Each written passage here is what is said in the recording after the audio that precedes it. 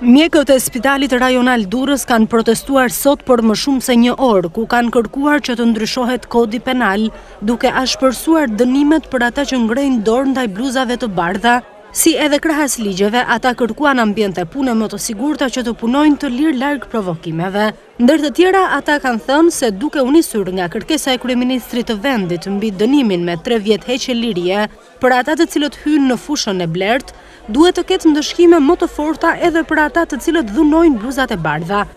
Neve japim ndihmë dhe na erdhi shumë çudi që u morën masa për dhunën në stadiume dhe nuk po merren masa për dhunën e mjekëve.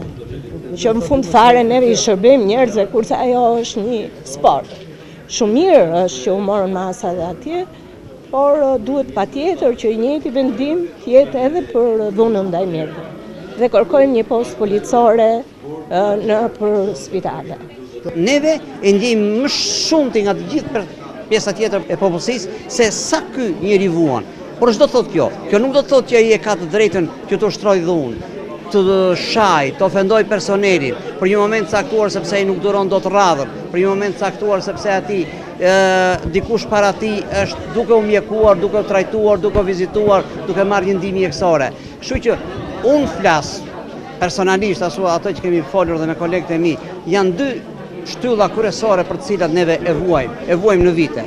E para mendoj që është një shoqëri me një edukat në përgjithësi që sa vin edhe ulet fundoset dhe një edukat shëndetësore në veçantë sa vin edhe ajo po zverdhet, po zvenohet.